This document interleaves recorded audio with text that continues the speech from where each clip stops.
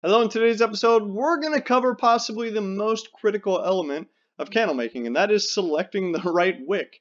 It plays so many roles, so we'll cover that, and we'll talk about what you should do in the next candle you make to be as successful as possible. Hello, my name is Kevin from Armatage Candle Company, the premier online resource for accelerating your candle making technique and business. In today's episode, we're going to cover basic wick theory, so let's dive in. Wick selection is the end game. If you can figure out how to select the perfect wick for your candles every time, you will quickly become a millionaire, because I tell you what, this skill is invaluable. And wick design is single-handedly the hardest aspect of candle making. Putting together a bombastic fragrance blend, it requires good taste, but it doesn't require incredible technical know-how. Melting down your wax and controlling your temperatures is incredibly important, but when you're eventually in it, it's not that difficult to steer and tune over time. However, picking a wick for your candle that performs well and passes a safety test is where you'll spend most of your time. They say it takes 10,000 hours to master a certain skill, and I guarantee you're going to spend at least 9,999 of those hours scratching your head over which wick to use. That's really the truth. So let's cover wicks at a really high level. Well, in a candle, the first thing that happens is you light your wick, and the fire on the top melts the wax below. That wax becomes a liquid pool, which we creatively call the melt pool, because it's melted wax. And that liquid wax is drawn up through the wick, up into the wick via capillary action. This is like magical science.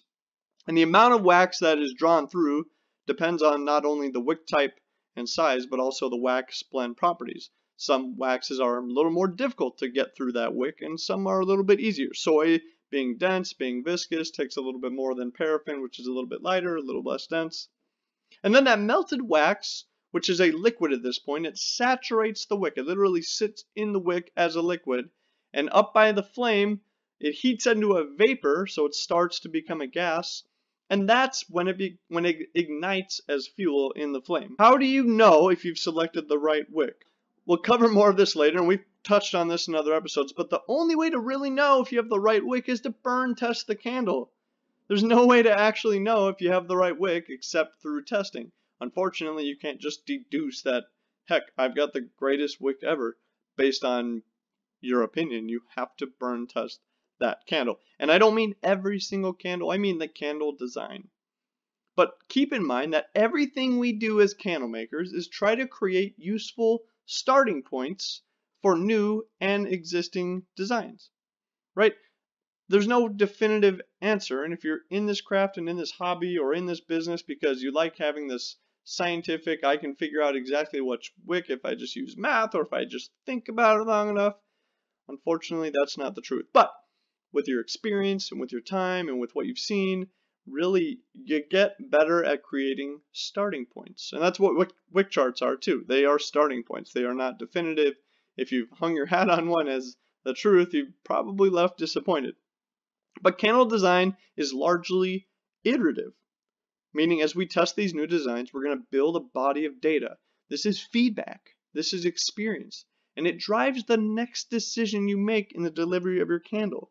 Testing candles is a huge part of feedback, and that's what you're making immediately to that design. But over time, when you try a new series, or you try new wax, or you try new containers, you can draw upon all this feedback of the past to try to help you make a decision about what to do to make an even more useful starting point than the last one.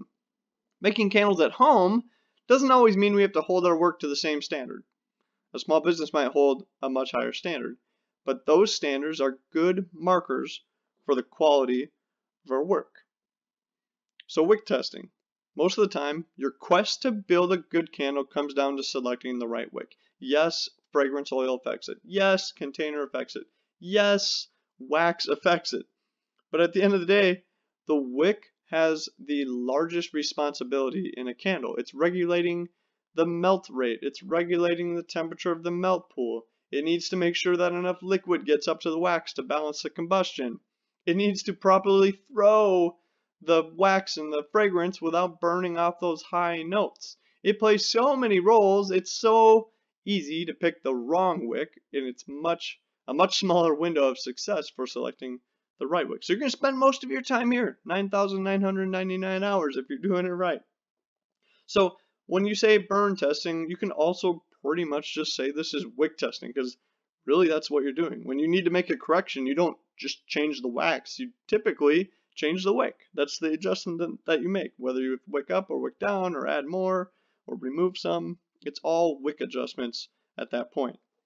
And although everything added to a candle impacts everything added to a candle, I say that all the time, we steer the ship more with wick selection than with most anything else. So that's all I have today. It's quick and dirty. It's just a little bit about basic wick theory, and I hope it gets you going or motivates you or shows you, hey, you know, all these struggles I've had with finding the right wick, I'm not alone, because guess what? It's normal. And if you're not spending most of your time selecting wicks, then it's possible that you're taking shortcuts, and shortcuts they add up. They're not worth it. So make sure when you select a wick, make sure you test it, you follow all the standards. We talk about that extensively here. There's other great channels for that too. But spending your time looking at wicks, it's not the worst thing. It's actually a really good thing. It means you're probably doing something right. So I hope you found this useful. If you did, give it a like. If not, or if you have any questions, just leave me a comment. I'll respond when I can, and I will see you in the next episode. Bye!